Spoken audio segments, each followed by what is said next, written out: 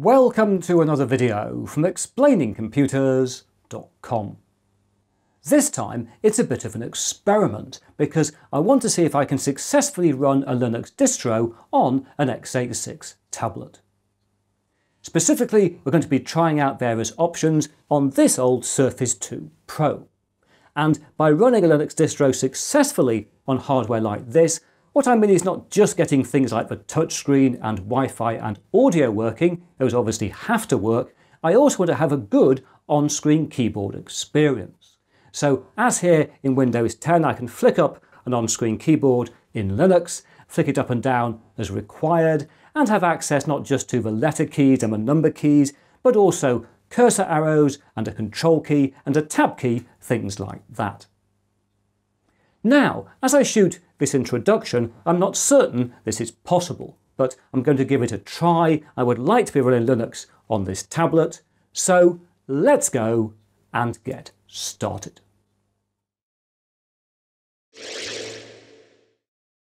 Right, when it comes to running Linux on a tablet, there are two possible options.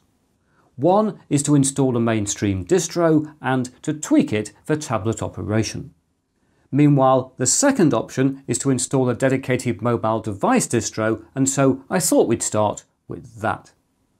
Already, there are quite a few projects dedicated to running Linux on a mobile device, and the first one I came across is Ubuntu Touch. This is based on a graphical desktop called Unity 8, which for several years was developed and maintained by Canonical, the publishers of Ubuntu. But development at Canonical ceased, and the project now resides with a UB port, as we can see here. And if we click on Ubuntu Touch and get Ubuntu Touch, unfortunately for me, it only currently supports ARM devices, so I can't run it on my x86 tablet. I need to move on. The second thing I came across was this Postmarket OS, as we can see, a real Linux distribution for phones and other mobile devices. Although again, sadly for me, this only supports ARM devices at the moment, so again, I need to move on. Thirdly, I came across this Plasma Mobile, which is a version of the KDE desktop for, guess what, mobile devices. And if we click on install here, we can see again it starts off with ARM, there's a lot of ARM stuff here, but if we go right to the bottom, we do find this Neon-based AMD64 ISO image. And although this has got a warning to say it's not actively maintained, this should work on my tablet. It says here it can be tested on non-Android Intel tablets, PCs and virtual machines, so I am going to be taking this for a spin. And finally, I've also come across JingOS, future mobile OS based on Linux. And if we scroll down here, we discover there are x86 and ARM versions, although the x86 version is currently in version 0.9, so we shouldn't expect too much. But regardless, I want to try it out. And if we click on the download link, we get to a page all about the operating system. And there's a download link actually here. And I should just point out, when you click on this, it does request, if we just scroll down a bit, that you enter an email address to get access to a download of the ISO. I did this a few months ago. I've had no issues, but I just thought I should point that out. So let's now test out Plasma Mobile and then JingOS. Greetings! I've now got the Linux distribution with the Plasma Mobile desktop on it on this SSD as a live image, so I can boot this now on the Surface 2 Pro. To do that, I have to hold in the volume key over here and then press the power button to boot from USB, and hopefully this will work. Oh, there it is. Look, if you're wondering why it's bright red, it's because Secure Boot is turned off. And here it's got to select operating system. I have got a keyboard connected to the tablet right now, because if I don't, I can't press the button to select that. Obviously, if this was installed, you wouldn't have to do that. You wouldn't have the problem. But there we are. It's now booting into the operating system, which, as we can see, is a version of Ubuntu 20.04 with the Plasma Mobile KDE desktop. And here we are arriving in the system, and if I just flick things up, we can enter using a pin. You can see we've got an on-screen keyboard.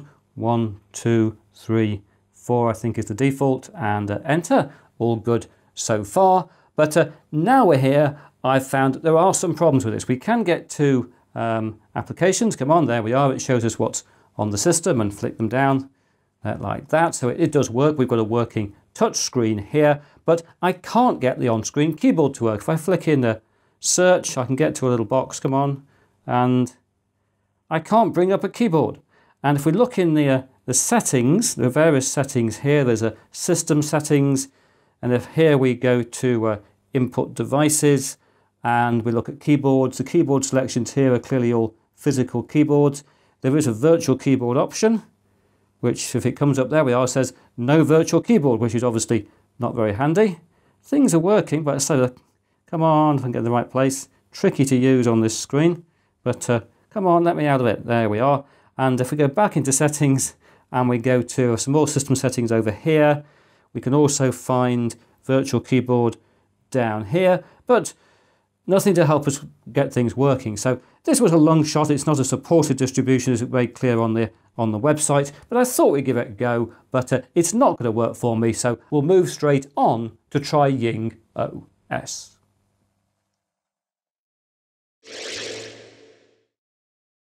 So here we now are running JingOS, which is rather professional in terms of what it looks like, as you can see.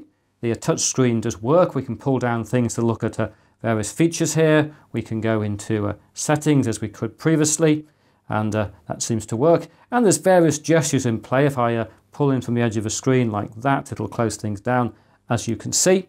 But once again, I've got problems with having access to an on-screen keyboard.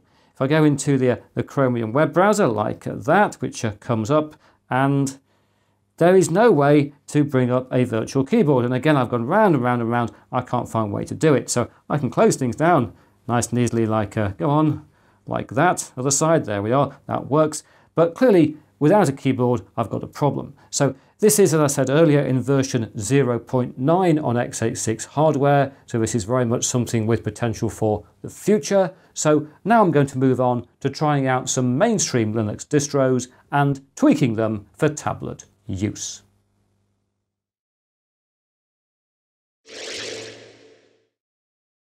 Greetings! I've now been trying out Ubuntu and Manjaro because they've both got good reputations for tablet use. And here, as you can see, we've got Ubuntu, and as you can see, if I move my finger on the screen, drawing out a rectangle, clearly the touchscreen works without any problems.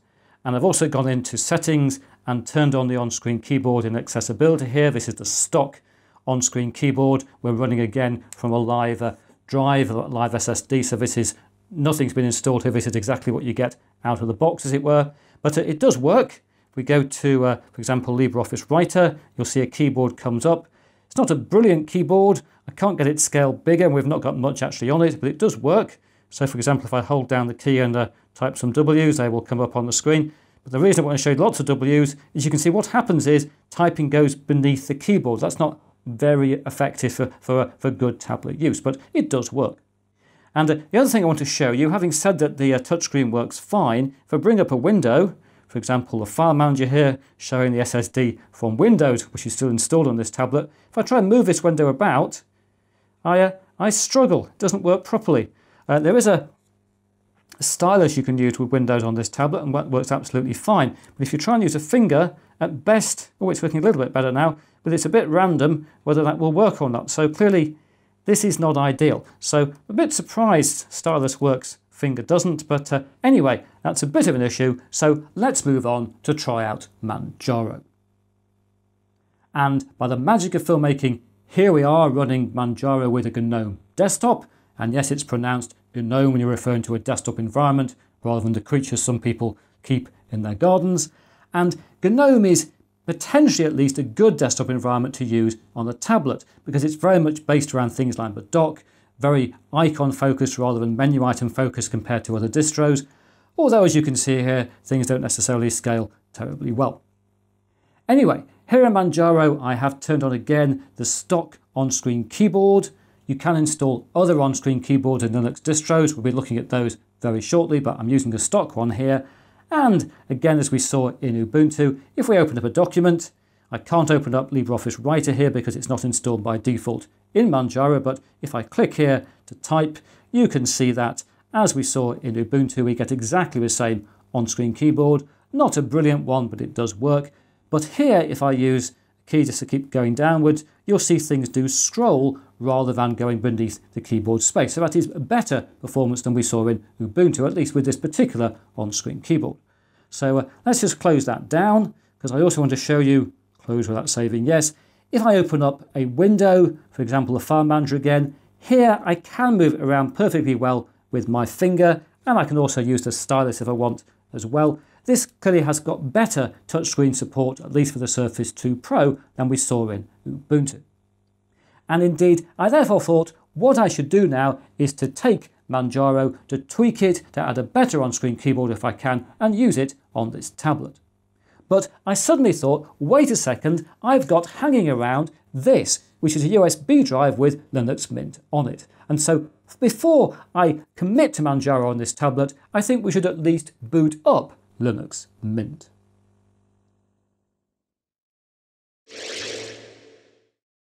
Well, I'm now very pleasantly surprised, because here we are running Linux Mint from the USB drive. So again, we're running a live image, nothing has been added to this distro, and it's working on the tablet very well indeed. As previously, I've gone into accessibility and turned on the virtual keyboard, as you can see, and here the default virtual keyboard is very nice indeed, much better than we've seen previously. It's got the control key that I always like to have, it's got cursor arrows, etc. Rather nice keyboard. But here in Linux Mint, we also have pre-installed a third-party virtual keyboard called Onboard, which I was planning on trying out in Manjaro and Ubuntu, but it's here by default in Linux Mint. And you can learn more about Onboard on its website over here, as you can see, like that. And if we turn on the Onboard keyboard, there we are, as you can see, a very nice virtual keyboard. And this, I think, compares very well to what I have in Windows. There are various layouts for this keyboard. If we go into its controls down here, as you can see, and go into its controls there are different layouts available. So if we go up here to see what they are, this is the compact one. I quite like this one, but there's also a space efficient one like that, which still has cursor arrows and things like that. We've also got a full keyboard. If we go down here, that's obviously good if you want everything at once. And there's also a phone type keyboard if you don't want quite as many symbols and things available. But personally, I think that the compact keyboard is a very good keyboard to use on a tablet. And you can also set various themes here. If I go down to a theme like that, this is the default. I quite like Droid, which is very subtly different, but there's also things like Typist, which give you a very wacky keyboard with all these colours on. Oh look, I could customise the theme. So I'm very impressed. I think we'll go back to a Droid like that. This is a very nice virtual keyboard running here in Linux Mint. Oh, and as we haven't had a look, I'll just run up LibreOffice and just show you once we start typing here with this keyboard, which obviously works fine. It does the proper scrolling thing. It's scrolling the top area of the screen, so things are working fine. And when we turn off the keyboard like that, we then see the whole screen. So this, I think, is a very good result. I'm very tempted to just install Linux Mint now on the tablet, but I'm first going to experiment with the Onboard keyboard in Manjaro.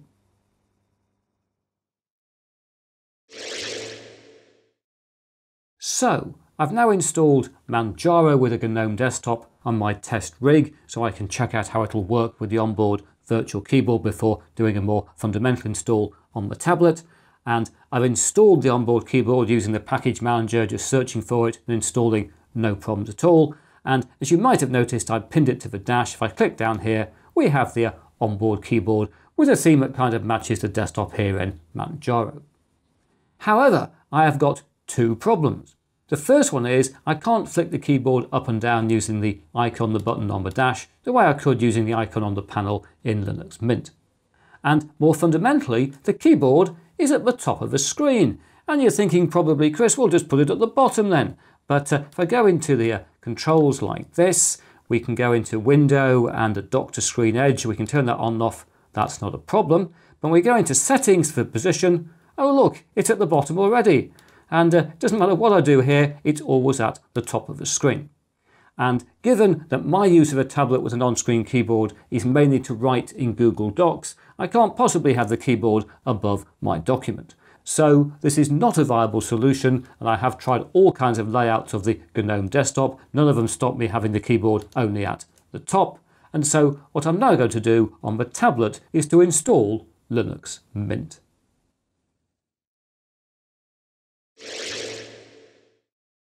So here I am back again, and everything is now working.